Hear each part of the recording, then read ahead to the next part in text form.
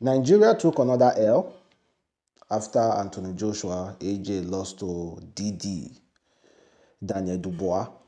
Well, I was told that Daniel Dubois is originally from South Africa, and I wouldn't want to know that we lost to another South Africa again. So I'm praying that that information are completely false in being a South African.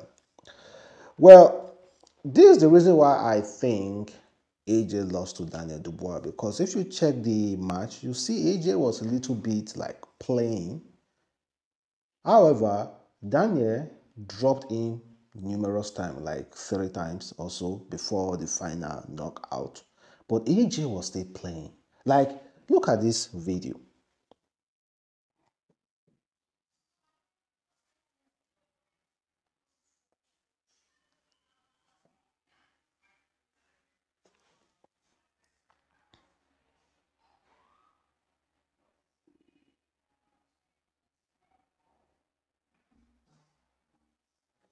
AJ was playing and he had too much confidence. Too much confidence. No, we talked about AJ not having confidence while facing some of his recent opponents, but this time he was just having too much confidence and playing, and in a way disrespecting Dubois, which I really understand. He underrated that guy. He thought he was going to walk into that ring and just vandalize Daniel. But unfortunately, he got himself vandalized by this guy. So he had so much confidence, too much confidence. He thought he was going to be the heavyweight champion after that. Come on, man. Come on, man. And he was playing, making that gesture, bringing out his tongue and acting as if he already won the match. And you see how he just pushed through. As soon as he made that gesture and landed that locking punch, he thought he was going to finish the game, not knowing that this guy was setting him up for a trap. If AJ relaxed himself way more and boxed with his head, he would have won that match. Simple. But he was just too pressing, too pressing. He wasn't calculating. He was just throwing punches. He was just throwing punches. And meanwhile, he cannot even counter punch. He cannot even receive the same punch that he is throwing. Because if you receive the same punch that you are throwing, then you can be able to withstand it. You can't receive the same punch.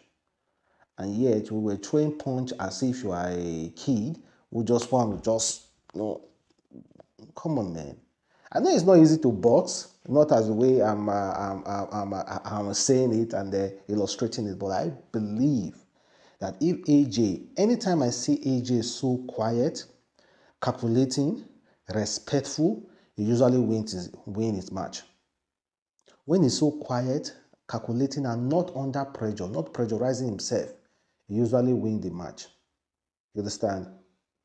But this time, he was so under pressure because he was dropped. So he was like, nah, I need to get my momentum back. I think the his bench people that usually talk to him should have told him, relax yourself. Relax yourself. You got this under control. Relax. Don't be in a rush.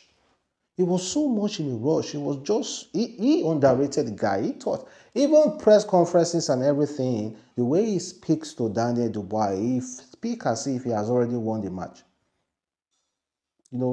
But I feel if AJ has relaxed himself and gained total control and knows exactly how he was calculating, then I think he would have won the match easy. Easy. I don't think if they are going to be a rematch, though. I don't think if they are going to be a rematch. And when it comes to retirement, AJ is not retiring anytime soon. The only time I will wish AJ to retire is when he finally fights Tyson Fury. Yeah, that's when I will wish AJ to retire. But now, I do not think AJ is retiring anytime soon. He still has a lot in him. And it's one of the most bankable heavyweight champion in the world. So I don't think they're going to allow him to just retire like that. I think they're going to keep him for at least for 4 years until he's like 30 something, 38 thereabout, to keep him there. And Dubois also is very young, 27, and AJ is 33. AJ came there with so much confidence, knowing that he has so much experience, and he just lost the match. Honestly, I thought he would have. I honestly, if AJ had be respectful, just like the way he used to be, respecting his opponent and not making such gesture, and then relax and don't put himself under pressure, I believe he would have won that match easy. Like, do not just press. Relax yourself. When he landed that lucky punch, boop, everybody thought Dubois was done, but unfortunately, the guy dropped AJ, and AJ was just flat as if he was seeing stars with his ass up. Humiliated AJ. Well, I was sad, but I couldn't be sad for so long. So AJ, sorry, and they bounce back again. We still going to support you as Nigeria, regardless of any challenge or any loss you take or any win you take. Well, that being said, let's play this. Davido is a pity and a shame. You know that, sir? This Davido driver, I'm giving you 24 hours. Return that car where Davido buy for you. Davido na bad man. Hypocrite na be.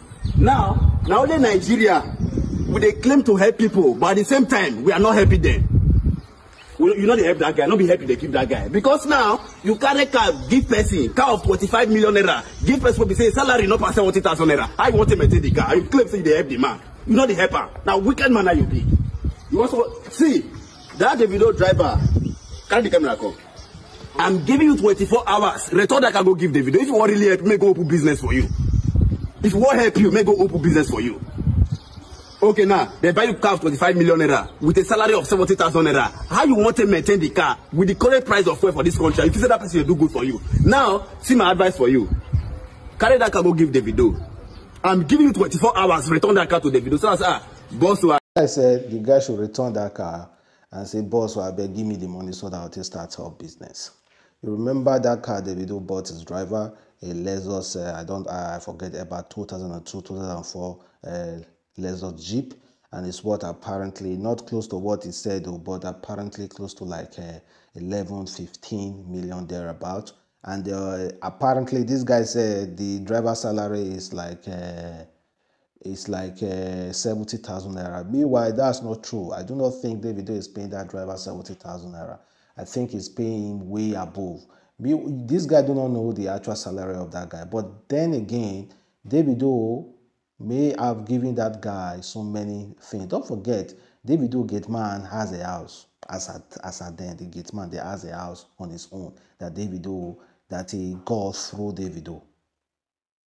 So if Davido bought that guy a car, certainly there are still other properties as well now.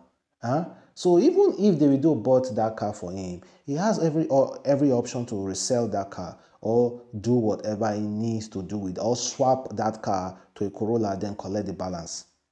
He has every right to do that.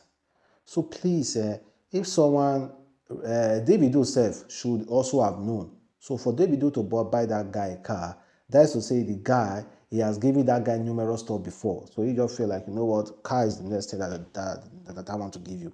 So this guy is not in the position or anywhere close to tell Davido exactly what to do or the driver. But then again, it's not advisable. I'm not talking about the guy. I'm not talking about Davido's driver. It's not advisable to drive a car of even 10 million naira or even drive a car of 4 or 5 million naira, and meanwhile you are receiving a salary of 70,000 naira. It will be extremely, extremely hard to maintain it. But if you are riding a kind of 1.5, a small Mazda or a smaller Corolla that is easily maintained, then I can say, okay, good and fine, you can be maintaining it with your 70,000 naira salary. But now things are quite expensive. Even buying engine oil, expensive, like 18,000 to 20,000 naira plus the filter and the changing brake pads and every other thing. So 70,000 naira will still not be enough for you to maintain any car. Honestly speaking, will still not be enough for you to maintain any car. But you can maintain a bike though if you are any such amount, a bike, a mini bike, not those expensive bike, a small transportation bike for commercial use. So you can manage that. But a car, 70,000 naira is still small. But I do not think that driver is any 70,000 naira. I think it's way above what this guy is saying.